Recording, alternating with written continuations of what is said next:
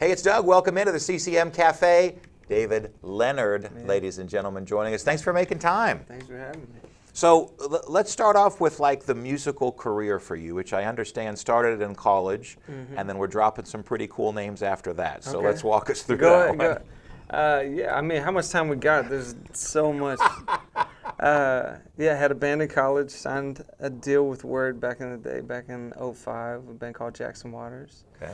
Did that for a few years, then that ended. I started playing keys for this little unknown rock band out of North Carolina. Yeah. Called Need to Breathe, if you've ever heard of I think I've heard of them. Yeah. Oh, I even said North Carolina, it's South Carolina. South Carolina. But yeah, I started doing that, and I did that for a few years, and then started leading worship at this church in Franklin, and then me and a friend of mine started writing songs for that church and started a band called All Sons and Daughters, and yeah, it was a crazy season of 7 years just like creating for a church, and loved it. And now I'm doing my own thing and producing and writing and running the studio, all kinds of stuff. Yeah, because you produced Jackie's CD, Jackie Yeah, Velasquez. that is one. Yeah. Right? Yeah, I did sure. 5 years of radio with Jackie. No way. And so I didn't know, we probably have too much to commiserate about. Oh my gosh, the stories that we could have. I tell you. So do we take away from that you have a hard time holding down a job? No. Yeah. It's a series of seasons. Yeah. And each one. So what does it feel like now to be a quote-unquote solo artist versus being a part of another band? I don't know. I mean, I think for years, you know, when you're in a band, you hide behind the band. You know, your convictions and things tend to shift towards what the band is. Okay. And I think for the first time, me doing the solo thing, it's what do I feel? You know, what do I believe? What do I want to say? And I think that's been the biggest thing that's been really different for me, because all of them are true to who I am. Right. But you know, it's like me and you being in this room right now. It's me and you, but there's also another, like a spirit as well, when our personalities come together. Right. And then all of a sudden it creates this kind of thing. And so that's what happens in bands, and so now doing it by myself it's a little different. Has it been sort of a stretch and grow? Are you introvert, extrovert, a mix? Yeah, I'd say both. Yeah. I'd say I have a good, healthy dose of both. I like to be myself, but I love to be around people. It fuels me up. But yeah, I think most people have a little bit of that in them. Mm-hmm. It's hard to be all one or the other. Yeah. You're going to perform some songs here in the cafe. Yeah. In terms of some of the messages, just overall in the songs that you're writing and what God's communicating with you through music, to share with us a couple of nuggets? Yeah, I mean, I think for me, I think just the realization that God is for me, which I think is a struggle a lot of times. I think there's a lot of times where over the years that I've felt like I've gone too far, or I've you know, not been able to stay where I should, and the beautiful patience of God, and the resilient nature of Him, and how He's found me in so many different ways. I think that's what I've loved to carry in this season of just going, man, it doesn't matter where you are. There's a God that loves you and cares, and I'm a living, breathing example of that, and I just want everybody to know the same. Good news. Yeah.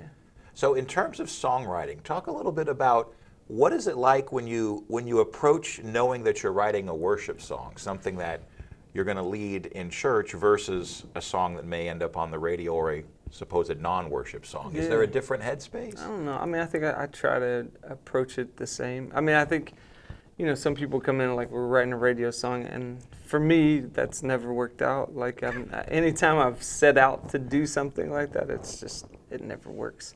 I've always just kind of been of the mindset of, hey, let's just write a good song, or let's write a chorus, or anything that's just real to us. And if anything comes out of it, awesome. But if it doesn't, then we did our job today, and that's what we needed to do, you know. But I would say that, you know, corporate moments, they're in radio songs, they're in worship songs. You know, everybody wants people to sing their songs. And I think that, you know, from Coldplay and everybody, you know, there's corporate moments in all of these songs. And so I tend to gravitate more towards that, of going, hey, let's create something that everybody will want to latch onto and sing. And Yeah, I don't know. That's just kind of my mindset. So it sounds like maybe we just need to remove the label then. So I know as a radio guy, you get hung up on, well, this is a worship song or this is a whatever. A song is a good song, man. and Good we all song's want a to good sing song. along That's right. to good songs. Yeah, that's what I believe. So Talk a little. could be wrong. No, I think you're onto something. Yeah. There's something to be said about that. Because you're right, in corporate moments at rock shows that are quote unquote not necessarily worship things, it's that connection to the vibe and the experience. Yeah. So is it hard to be transparent in your music in terms of sharing personal things, or that? No, that's the easy thing for me. I mean, I think my dad was a pretty good picture of what that looked like for me. I think I grew up with someone that was pretty vulnerable and was pretty honest, so I felt like I saw it done well as a kid, which I think gave me the courage to be in that place as well. You know, I'm pretty open with what's going on in life, the good, the bad, and I think that's the beauty, that whenever we can be that, I think people they latch on more, and you know, no one feels like they're alone. I think that I've felt like I was alone a lot of times through the years, and met so many people that were vulnerable with me, which allowed me to move into a state of like, oh, I'm not doing this by myself. Yeah, it's not easy all the time, but people no. gravitate towards that because most people can smell a phony, right? Yeah, but with sure. someone that's being transparent. For sure. To shift a little bit towards the family life, Yeah. what has been some of the highlights in terms of just being a dad, that whole transition before you have kids and then you have them? Yeah, it's pretty wild. It's crazy. Yeah, I got 2 girls, and they're crazy. They are crazy. 10-year-old and a 4-year-old. It's never a dull moment. Someone's always singing or screaming or, you know, all the above. Okay. So, so it's always a lot of fun. Yeah, I don't know. We do a lot of road trips and things like that, and it's always fun to see their faces when we go places that they've never been or do things that they haven't seen. I think that's the thing that I really love, and I always kind of carry that stuff with me. That's awesome. Yeah. So I know you guys are going to be going on tour with Mac Powell and Mike Donahue and Josh Baldwin.